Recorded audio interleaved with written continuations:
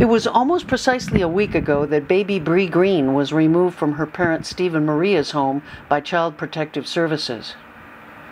The Greens are medical marijuana patients and Maria is a caregiver. Family Court Judge Richard Garcia agreed to revisit the issue.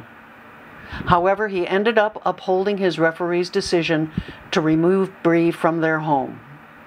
He did, however, expand the parents' rights to visit their daughter at Maria's mother's house, where she's staying 2.5 hours away.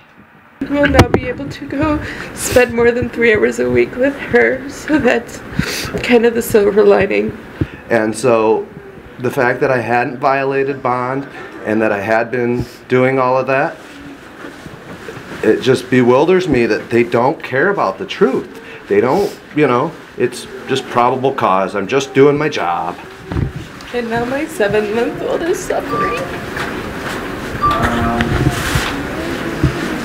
What does your mother say? My mom wants to follow the rules. But how is Bree doing? Does she miss you? Bree, she says, is doing good. She's all smiles every time she sees us, so. I heard she said Dada for the first time and you weren't there to hear it.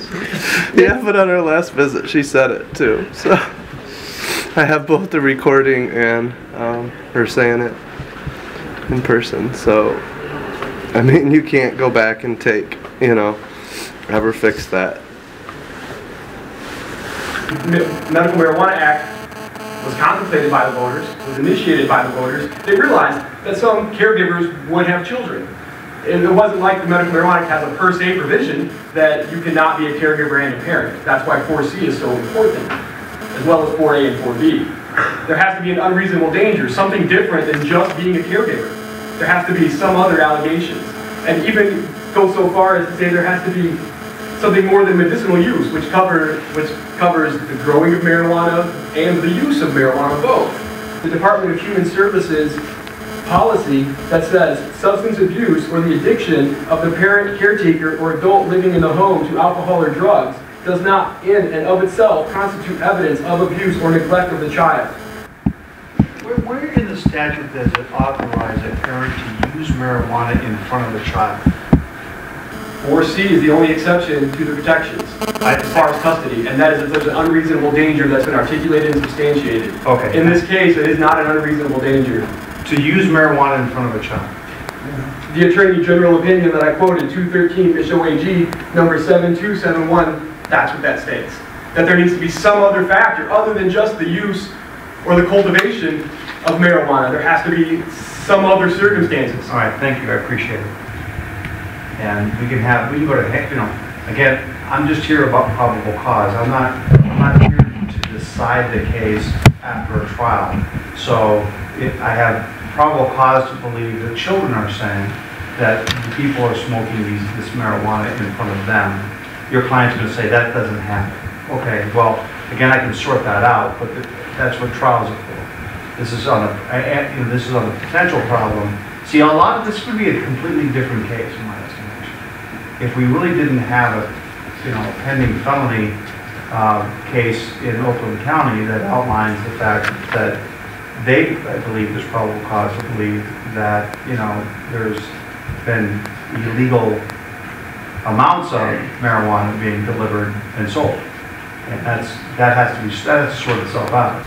I know I know that in a prior case I had when the evaluation was done, the respondent father, one, did not have epilepsy, and two, the doctor wasn't that convinced that the use of marijuana would help. But again, I don't know, I'm not a physician. I'd like to have a board certified neurologist make that determination for the court. That'll also help me in dispositional hearings in the event the court takes jurisdiction in terms of whether or not to treat this case as a medical marijuana case or as just someone who is addicted to or someone who's abusing a drug. So You wanted to know that the medical marijuana was actually useful for epilepsy. Yeah. The Department of Licensing and Regulation has a list of conditions for which it can be used. Are you suggesting that the list is not proper? Or? No, I am not a physician. But wouldn't the list of conditions supplied by the state be sufficient? Or? I don't know. I'm not in licensing. All I know is that the last time I had a case involving someone who claimed epilepsy was something cured by marijuana or affected by marijuana, the neurologist said the guy didn't have epilepsy and marijuana was not indicated for use. So if the department through its regulations have said we recognize epilepsy as that's interesting, but So at least you feel, did you get half a loaf? Maria and Steve can spend much more time with their daughter now than they were allowed to before. So, Is it automatic that if you have felony charges pending, that somehow now you're considered guilty? no, not in the United States. You're presumed innocent, and the Greens will be proven innocent. But didn't it seem as though they were presumed guilty for this hearing today? You did, yes. I was surprised to hear a judge go on record making that connection, that somehow once charges are brought against you, there's a presumption of guilt. Yeah, we will be ordering today's transcript. The other question I have is that the Licensing and Regulation Administration, LARA, has identified epilepsy as a covered condition. And yet the judge listed it, not only did he want to know that Steve has epilepsy, but that the doctor that he would authorize would have to verify that it's approved for this use or that it is useful for this condition. Why would one doctor get to say so instead of the Licensing and Regulation Department of the state of Michigan?